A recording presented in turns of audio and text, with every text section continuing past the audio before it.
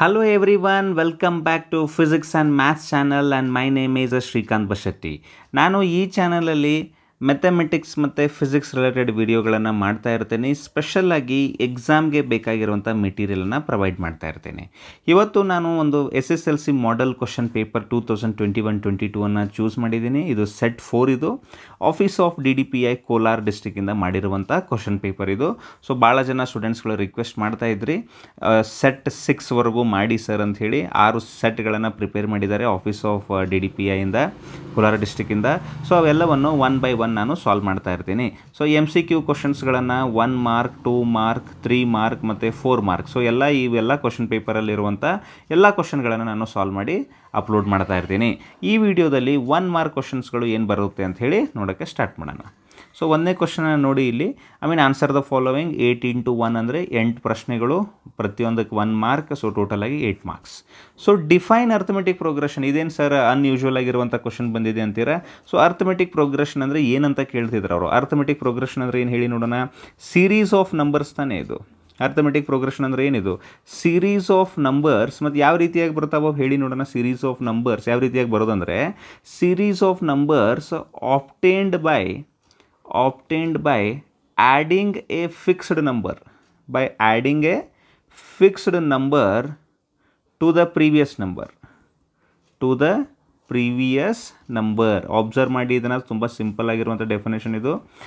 By adding A fix number two the previous number is called arithmetic progression. ಇನ್ನೊಂದ್ಸರಿ ಓದಿ ಇದನ್ನು. Series of numbers obtained by adding A fixed number two the previous number is called AP. Example ಕೊಡ್ತೀನಿ. Example ಅವಶ್ಯಕತೆ ಇಲ್ಲ, but ಹೇಳ್ತಾ ಇದ್ದೀನಿ. ಈಗ 4 ಇದೆ. ಸೊ ಇಲ್ಲಿಂದ ಒಂದು AP ಸ್ಟಾರ್ಟ್ ಮಾಡಬೇಕು. 4 ಇಂದ ನೆಕ್ಸ್ಟ್ ಏನು ಬರೀತಾರೆ ಹೇಳಿ ನೀವು? ಏನಾದರೂ ಬರೀರಿ ನೀವು. ಫಾರ್ ಎಕ್ಸಾಂಪಲ್ ಇದಕ್ಕೆ 6 ಆ್ಯಡ್ ಮಾಡಿದ್ರೆ ಏನಂತ ಬರುತ್ತೆ? 10. ನೆಕ್ಸ್ಟ್ ಮತ್ತೆ 6ಅನ್ನು ಆ್ಯಡ್ ಮಾಡಿದ್ರೆ 16, ಮತ್ತು 6ಅನ್ನು ಆ್ಯಡ್ ಮಾಡಿದ್ರೆ 22, ಮತ್ತು 6 ಆ್ಯಡ್ ಮಾಡಿದ್ರೆ 28. ಅರ್ಥ ಆಗ್ತಿದೆ ನಾನು ಹೇಳೋದು? ಸೊ ಈ ರೀತಿಯಾಗಿ ಏನು ಬರುತ್ತಲ್ಲ, ಸೊ ಇದಕ್ಕೆ ಏನಂತ ಕರಿತೀವಿ ನಾವು? Arithmetic progression. ಇಲ್ಲೇ 6 ಆ್ಯಡ್ ಮಾಡಿದರೆ ಇಲ್ಲೂ 6 ಈ ರೀತಿಯಾಗಿ ಹಿಂದ್ಗಡೆ ಇರುವಂಥ ನಂಬರ್ಗೆ ಒಂದು ಫಿಕ್ಸ್ ನಂಬರನ್ನು ಆ್ಯಡ್ ಮಾಡಿ ನೆಕ್ಸ್ಟ್ ಬರುವಂಥದ್ದು, ಮತ್ತು ಈ ನಂಬರಿಗೆ ಒಂದು ಫಿಕ್ಸ್ ನಂಬರನ್ನು ಆ್ಯಡ್ ಮಾಡಿ ಈ ರೀತಿ ಬರುವಂಥದ್ದು. ಸೊ ಇದಕ್ಕೆ ಏನಂತ ಕರೀತಾರೆ? AP. ಇಷ್ಟು ಬರೆದ್ರೆ ಸಾಕು, 1 ಮಾರ್ಕ್ ಸಿಗುತ್ತೆ ನಿಮಗೆ. All right. ಸೊ ಮುಂದಿನ ಕ್ವಶನ್ಗೆ ಹೋಗ್ಬಿಡೋಣ. If each side of A square is 12 centimeter then find the length of it's diagonal ಅಂತ ಕೇಳ್ತಿದ್ದಾರೆ. ಸ್ಕ್ವೇರ್ ಅಂದರೆ ಗೊತ್ತಲ್ಲ ನಿಮಗೆ ಯಾವ ರೀತಿಯಾಗಿರುತ್ತೆ. ಸೊ ಈ ರೀತಿಯಾಗಿ ಸ್ಕ್ವೇರ್ ಇದೆ ಅಂದ್ಕೊಳ್ಳಿ ಫಾರ್ ಎಕ್ಸಾಂಪಲ್, ಮತ್ತು ಸೊ ಈ ರೀತಿಯಾಗಿ ಸ್ಕ್ವೇರ್ ಇದೆ. ಸೊ ಸ್ಕ್ವೇರ್ ಇದ್ದರೆ ಎಲ್ಲ ಸೈಡ್ಗಳು ಏನಿರಬೇಕು? ಈಕ್ವಲ್ ಇರಬೇಕು. ಅಂದರೆ ಇದು 12 centimeter ಇರುತ್ತೆ, ಇದು 12 ಇರುತ್ತೆ, ಈ ಕಡೆದು ಕೂಡ 12 ಇರುತ್ತೆ, ಈ ಕಡೆದು ಕೂಡ 12 ಇರುತ್ತೆ. ಹೌದು, ಹೆಸರು ಕೊಡಿ ಇದಕ್ಕೆ. ABCD ಅಂತ ಹೆಸರು ಕೊಡಿ. ಹೌದಾ? ಸೊ ಇವೆಲ್ಲ ಆ್ಯಂಗಲ್ಗಳು ಎಷ್ಟಿರ್ತವೆ? ಇವು 90 ಡಿಗ್ರಿ. ಅದು ನಿಮ್ಗೆ ಗೊತ್ತಿದೆ. ಸೊ ನೀವು ಡಯಾಗನಲ್ ಲೆಂತ್ ಕೇಳ್ತಿದ್ದಾರೆ. ಡಯಾಗನಲ್ ಅಂದರೆ ಯಾವುದಿಲ್ಲಿ? CA ಅಂತ ಅಂದ್ಕೊಳ್ಳಿ ಫಾರ್ ಎಕ್ಸಾಂಪಲ್. ಯಾವುದಾದ್ರೂ ತೊಗೊಳ್ಳಿ, CA ಆದರೂ ತೊಗೊಳ್ಳಿ ಅಥವಾ BD ಆದರೂ ತೊಗೊಳ್ಳಿ, ನಿಮ್ಮ ಇಷ್ಟ. ಸೊ CA ಏನಾದರೂ ತೊಗೊಂಡ್ರೆ ಇದು ಯಾವ ಟ್ರ್ಯಾಂಗಲ್ ಆಗಿದೆ ನೋಡೋಣ. CAD ಅನ್ನುವಂಥದ್ದು ಏನಿದೆ? ಇದು ರೈಟ್ ಟ್ರ್ಯಾಂಗಲ್. ಅದಕ್ಕೆ ಬರೀರಿ ಅದನ್ನು. CAD is A right triangle. So right triangle ಆದರೆ ನೀವೇನು ಅಪ್ಲೈ ಮಾಡ್ಬೋದು ಇಲ್ಲಿ? ಪೈಥಾಗೊರಸ್ ಥಿಯರಮನ್ನು ಅಪ್ಲೈ ಮಾಡ್ಬೋದಾ? ಆಫ್ಕೋರ್ಸ್ ಪೈಥಾಗೊರಸ್ ಥಿಯರಮ್ ಏನಿದೆ ಅದನ್ನು ನೀವು ಅಪ್ಲೈ ಮಾಡಿದ್ರೆ ಏನಾಗುತ್ತೆ ಹೇಳಿ ನೋಡೋಣ. CA ಅನ್ನೋಂಥದ್ದು ಡಯಾಗನಲ್ ಇದು. CA² is equal to AD² plus CD². ಹೌದಾ?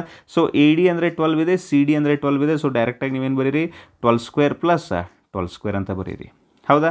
ಸೊ ಮುಂದೆ CA² ಇದೆ, that is equal to 12² plus 12² ಇದೆಲ್ಲ. ಇದನ್ನು ಸಾಲ್ವ್ ಮಾಡಬೇಡಿ. 144 ಪ್ಲಸ್ 144 ಅಂತ ಬರೀಬೇಡಿ. ನೋಡಿ 12² ಪ್ಲಸ್ 12² ಅಂದರೆ ಇದನ್ನು 2 into 12² ಅಂತ ಬರೀಬೋದಾ ನಾನು? ನೋಡಿ, ಸ್ವಲ್ಪ ಟ್ರಿಕ್ಕನ್ನು ಯೂಸ್ ಮಾಡ್ಕೊಳ್ಬೇಕಿಲ್ಲಿ. ಯಾಕಂದರೆ x ಪ್ಲಸ್ x ಅಂದರೆ ಏನಂತ ಬರೀತೀವಿ? 2x ಬರೀತೀವಿ. y ಪ್ಲಸ್ y ಅಂದರೆ ಏನಂತ ಬರೀತೀವಿ? 2y ಅಂತ ಬರೀತೀವಿ. ಅರ್ಥ ಆಗ್ತಿದೆಯಾ? ಆ ರೀತಿಯಾಗಿ 12² ಪ್ಲಸ್ 12² ಅಂದರೆ 2 into 12² ಅಂತ ಬರೀತೀವಿ. ನೆಕ್ಸ್ಟ್ CA ಇಲ್ಲೇ ಇಡಿ. ಸ್ಕ್ವೇರನ್ನು ಆ ಕಡೆ ತೊಗೊಂಡೋದ್ರೆ ಸ್ಕ್ವೇರ್ ರೂಟ್ ಆಗುತ್ತೆ. ಸೊ 2 into 12² ಬರುತ್ತೆ. 2 into 12². ಸೊ ಅದಕ್ಕೋಸ್ಕರ CA ಈಸ್ ಈಕ್ವಲ್ ಟು ಏನಾಗುತ್ತೆ ಹೇಳಿ ನೋಡೋಣ. ಈ √2 ಏನಿದೆ ಅದು ಅಷ್ಟೇ ಇರುತ್ತೆ. ಆಮೇಲೆ ಇದನ್ನು ಸಪ್ರೇಟಾಗಿ ನೀವು ಇಂಟು ಬರೋದು √12² ಅಂತ ಬರೆದ್ರೆ ಸ್ಕ್ವೇರ್ ಮತ್ತು ಸ್ಕ್ವೇರ್ ರೂಟ್ ಕ್ಯಾನ್ಸಲ್ ಆಗುತ್ತೆ. So CA is equal to ಏನು ಉಳಿಯುತ್ತೆ ಇಲ್ಲಿ?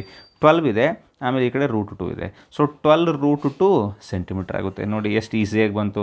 ನೀವು ಒಂದು ವೇಳೆ ಏನಾದರೂ ಇದನ್ನು ಸ್ಕ್ವೇರ್ ಮಾಡಿ ಇದನ್ನು 144 ಅಂತ ಬರೋದು ಆ್ಯಡ್ ಮಾಡಿದ್ರೆ ತುಂಬ ಜಂಜಟ್ ಆಗೋ ಚಾನ್ಸಸ್ ಇತ್ತು.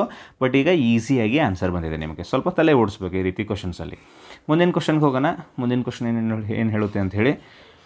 Right the ratio between circumference and diameter of A given circle. Okay, so ಏನು ಕೇಳ್ತಿದ್ದಾರೆ ಇವರು? Circumference of circle divided by diameter. Of course diameter ಅಂದರೆ diameter of circle ಇರುತ್ತದು. Okay, circumference formula ಏನು ಹೇಳಿ ನೋಡೋಣ, 2πr ಇದೆ. ಡಯಾಮೀಟರ್ ಅಂದರೆ ಡಿ ಅಂತ ಬರೀತೀವಿ, ಬಟ್ ಇಲ್ಲಿ ಕೆಳಗಡೆ ಡಿ ಇದೆ, ಮೇಲ್ಗಡೆ ಡಿ ಇಲ್ಲ.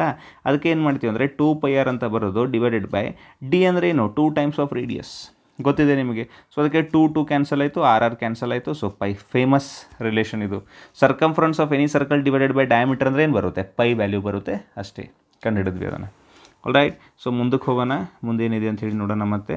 So find the distance of the point 3,4 from the ಒರಿಜಿನಿಂದ ಈ 3,4 ಅನ್ನೋವಂಥದ್ದು ಎಷ್ಟು ದೂರ ಇದೆ ಅಂತ ಕೇಳ್ತಿದ್ದಾರೆ. ಸೊ ಒರಿಜಿನ್ ಅಂದರೆ ಇಲ್ಲೇನಿರುತ್ತೆ ಹೇಳಿ, ಓ ಅಂತ ಕರೀರಿ ಅದಕ್ಕೆ, ಹೌದಾ. ಆಮೇಲೆ ಈ ಕಡೆ ಬಂದು ಇಲ್ಲಿ ಎ ಅಂತ ಕರೀರಿ. ಸೊ ಒರಿಜಿನ್ ಅಂದರೆ 0,0 ಇರುತ್ತೆ, ಎ ಅಂದರೆ 3,4 ಇರುತ್ತೆ. So O A is equal to ಡೈರೆಕ್ಟಾಗಿ ಫಾರ್ಮುಲಾ ಇದೆಯಲ್ಲ, ಗೊತ್ತಲ್ಲ ನಿಮಗೆ. ಇದನ್ನು x1 y1 ಅಂದ್ಕೊಳ್ಳಿ, ಇದನ್ನು x2 y2 ಅಂದ್ಕೊಳ್ಳಿ. ಅವಾಗ x2 - x1 ಅಂದರೆ 3 - 0 whole square plus 4 - 0 whole square ಡೈರೆಕ್ಟಾಗಿ ಬರೀಬೋದು. 3 - 0 ಹೋಲ್ ಸ್ಕ್ವೇರ್ ಅಂದರೆ 3 ಸ್ಕ್ವೇರ್ ಆಗುತ್ತೆ, 4 - 0 ಹೋಲ್ ಸ್ಕ್ವೇರ್ ಅಂದರೆ 4 ಸ್ಕ್ವೇರ್ ಆಗುತ್ತೆ. √9 + 16 ಆಗುತ್ತೆ. √9 + 16 ಅಂದರೆ 25 ಆಗುತ್ತೆ, ಹೌದಾ. √25. So O A is equal to √25 ಅಂದರೆ ಏನು ಆನ್ಸರ್ ಬರುತ್ತೆ, 5 ವಾಟ್ ಯೂನಿಟ್ಸ್, ಹೌದಾ. ಸೊ ಇಷ್ಟ ಆನ್ಸರ್ ಇದು. ನೆಕ್ಸ್ಟ್ ಮುಂದಿನ ಕ್ವಶನ್ಗೆ ಹೋಗೋಣ. 13th ಕ್ವಶನ್ ಏನಿದೆ ಅಂಥೇಳಿ, ಏನಿದೆ ನೋಡಿ ಇದು ಕ್ವಶನ್. ಓಕೆ, ರೈಟ್ ದ, ಇದನ್ನು ಆಲ್ರೆಡಿ ಕೇಳಿದ್ರೆ ಅನಿಸುತ್ತೆ ಹೋದ ಕ್ವಶನ್ ಪೇಪರಲ್ಲಿ ಕೂಡ. Right the standard form of quadratic equation, ಗೊತ್ತಲ್ಲ ನಿಮಗೆ standard form of quadratic equation ಏನು ಹೇಳಿ ನೋಡೋಣ. ax² + bx + c = 0. ಇಷ್ಟು ಬರೆದ್ರೆ ಆಗೋದಿಲ್ಲ, ಮುಂದೆ ಬರೀಬೇಕು, wear a is not equal to 0. All right, ಮುಂದಿನ ಕ್ವಶನ್ಗೆ ಹೋಗೋಣ. ನೋಡಿ ಇದೇ ಕ್ವಶನ್ಗಳು ಬಾರಿ ರಿಪೀಟ್ ಆಗ್ತಾ ಇರುತ್ತೆ. That's the easiest thing about SSLC question paper. Find the value of 1 + tan² θ × cos² θ. Okay, ಬರ್ಕೊಳ್ಳಿ ಇದನ್ನು. 1 + tan² θ × cos² θ. 1 + tan² θ ಅಂದರೆ ಏನಿದೆ ಹೇಳಿ ನೋಡೋಣ, sec² θ, very famous relation, into cos² θ ಬರೀರಿ. ಆಮೇಲೆ sec² θ ಅಂದರೆ ಏನಂತ ಬರೀಬೋದು, 1/cos² θ ಅಂತ ಬರೀಬೋದು. ಆಮೇಲೆ ಆ್ಯಸ್ ಯೂಶುವಲ್ ಆಗಿ ಇಲ್ಲಿ ಇಂಟು cos² θ ಇದೆ, ಯಾಕಂದರೆ secant θ cos θ ಒಂದಕ್ಕೊಂದು ರಿವರ್ಸ್ ಇರ್ತಾವೆ ಅವು.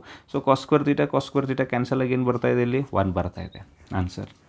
ಆಲ್ ರೈಟ್, ಸೊ ಮುಂದೆ ಇದೊಂದು ಕ್ವಶನ್ ನೋಡೋಣ. 15th ಕ್ವಶನ್ ಏನು ಹೇಳ್ತಿದ್ದಾರೆ ಇಲ್ಲಿ. The mean value of 6, 4, 7, a and 10 is 8. Find the value of a. ಇಂಥ ಕ್ವಶನ್ ಕೂಡ ಇತ್ತು ನಮಗೆ. So mean is equal to ಏನಾಗುತ್ತೆ ಹೇಳಿ ನೋಡೋಣ. Mean is equal to 6 plus ಇವನ್ನ ಆ್ಯಡ್ ಮಾಡಿ, ಇಲ್ಲಿರುವಂಥ number 6, 4, 7, a and 10. 6 + 4 + 7 + a + 10 divided by ಎಷ್ಟು ಟರ್ಮ್ಸ್ ಇದಾವೆ ನೋಡಿ ಇಲ್ಲಿ, 1, 2, 3, 4, 5 ಟರ್ಮ್ಸ್ ಇದ್ದಾವೆ.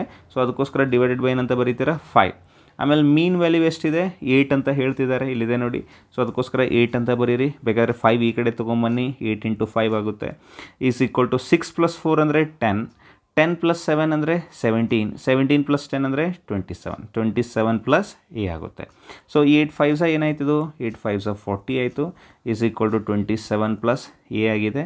ಸೊ ಅದಕ್ಕೋಸ್ಕರ a is equal to ಏನಾಗುತ್ತಿದ್ದು, 40 - 27. So there four the value of a is going to B 13. ಗೊತ್ತಾಯ್ತಾ. ಆಲ್ ರೈಟ್, ಸೊ ಮುಂದಿನ ಕ್ವಶನ್ಗೆ ಹೋಗೋಣ, ಏನಿದೆ ಅಂಥೇಳಿ.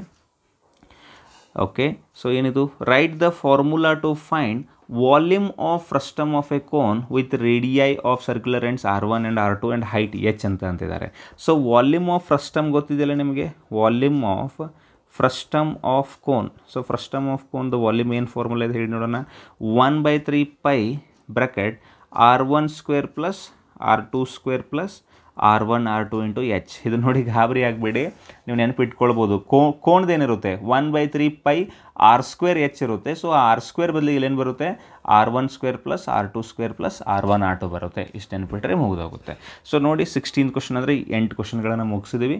ತುಂಬ ಈಸಿಯಾಗಿರುವಂಥ ಕ್ವಶನ್ಸ್ಗಳಿರ್ತವೆ ಎಲ್ಲ ಕ್ವಶನ್ ಪೇಪರಲ್ಲಿ. ನೀವು ಯಾವುದಾದ್ರೂ ಕ್ವಶನ್ ಪೇಪರ್ ತೊಗೊಳ್ಳಿ. So 1 mark questions are very easy. So ಆರಾಮಾಗಿ ನೀವು 8 ಔಟ್ ಆಫ್ 8 ಪಡಿಬೋದು. So next video definitely Set-5 ಆಗಿರುತ್ತೆ. ಸೊ Set-5 ಆದಮೇಲೆ ನೆಕ್ಸ್ಟ್ 6 ತೊಗೊಂಡು ಬರ್ತೀನಿ. ಸೊ ಎಲ್ಲ ಕ್ವಶನ್ ಪೇಪರ್ಗಳನ್ನು ನೀವು ನೋಡಿದ್ದೆ ಆದಲ್ಲಿ ಡೆಫಿನೆಟ್ಲಿ ಈ ಸೆಕ್ಷನಲ್ಲಿ 8 out of 8 ಮಾರ್ಕ್ಸನ್ನು ಪಡಿತೀರಾ. All the very best for all of you. Thank you very much. Have A good day and bye.